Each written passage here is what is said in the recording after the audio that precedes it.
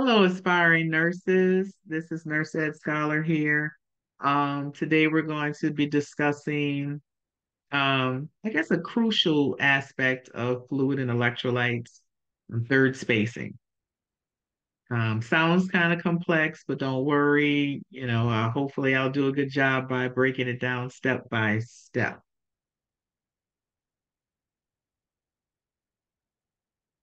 So, third spacing, what is it?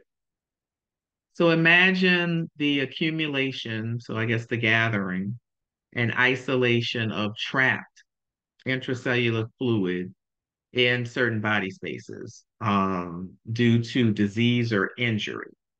So this trapped fluid represents a volume loss and is unavailable for normal physiological processes. So basically that means that there's been this buildup of this fluid, it's trapped, but it's not used for any good purpose for the body.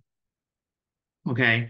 So the challenge with this is that when you're trying to assess the loss of this fluid because it has no physiologic purpose, can be kind of tricky.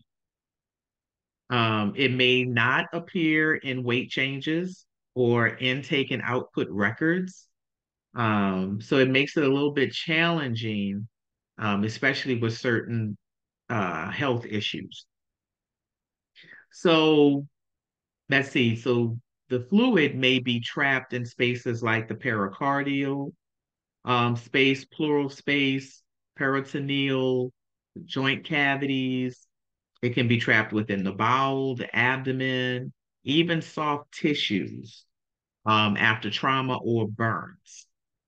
So recognizing this accumulation or this third spacing is really crucial and it really can impact our patients unexpectedly. Okay.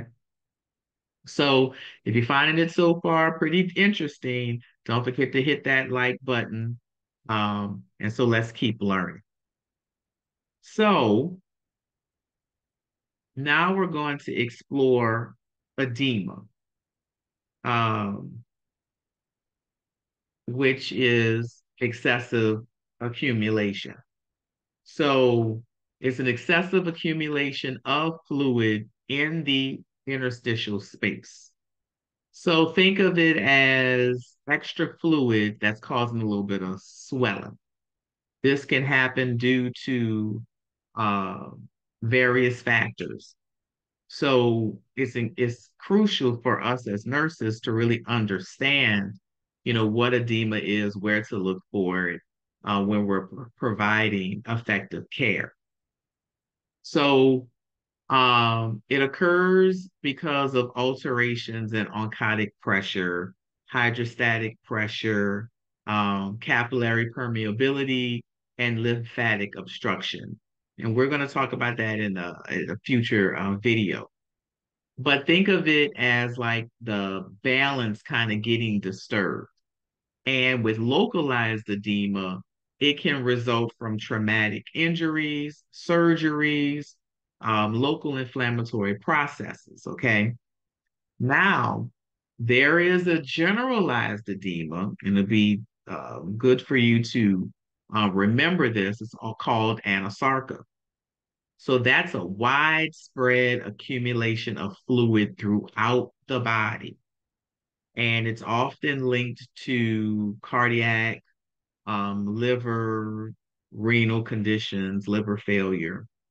Um, and you're going to be able to tell the difference, where you have just local edema, people talk, you hear about pedal edema, lower extremity edema, but anasarca would be a large, widespread, maybe across the abdomen, it's very noticeable. Let's just say it like that, very noticeable. So let's kind of discuss the clinical implications of third spacing and edema. Um, and kind of knowing this, and we kind of talked about it a little bit, but I just want to reiterate because this kind of help guides us in providing the best care for our patients. And understanding third spacing is crucial because it can lead to changes in assessing intravascular fluid loss. Like we said before, the fluid is there, it just doesn't have any physiologic purpose. It's not where it's supposed to be. Okay, so we must stay vigilant and um, recognizing that the fluid is trapped and what the patient is going to face. Okay. And as of with edema, you know, you'll hear edema a lot, especially lower extremity edema, pedal edema, but recognizing the causes is key. Knowing that, that's their buildup of excess fluid and how it impacts the person's health. And then also understanding, is this localized or is this generalized? Okay. And so with this, it's important for us to make sure that, we are assessing appropriately, documenting appropriately, and then what interventions can we do as nurses to manage the edema that's occurring in our patients and to ensure that they are receiving the best care possible. Okay. So that sums up, right, wraps up third spacing and edema, trying to give you little nuggets, making it easy to um, consume and digest. And, remember that, you know, this knowledge is going to be the cornerstone of your nursing career. So if you found this helpful, don't forget to give it a thumbs up. Don't forget to like and subscribe and, keep learning, keep caring.